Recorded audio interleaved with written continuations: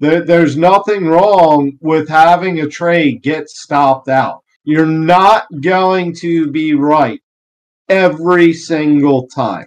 All we can look at is the indicators that we have and manage our risk. Because if you properly manage your risk, you can be wrong many times and be profitable by only being right just a few, right? If you're only losing maybe 4% but earning 18, in that trade we just talked about, you have multiple shots to fire and still be profitable.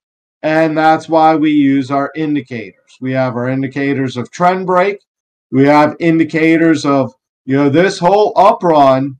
Look, we didn't print any candles below the white line. We didn't print any candles below the short-term EMA, right? Wait a minute, we're starting to make candles below it. Wait a minute, we're not making higher highs anymore. Wait a minute, we're still making candles below it. Wait, we're not making a higher high again.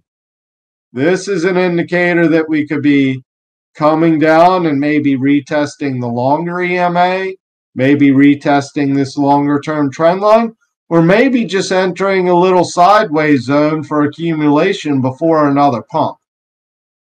Maybe, but that's why you have a stop loss to protect yourself, right? But these indicators are we going to find resistance on the RSI and turn down?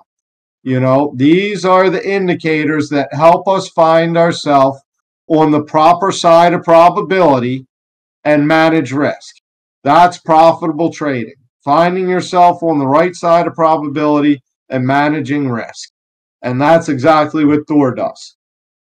Thor literally helps you manage risk by clicking the risk management tool.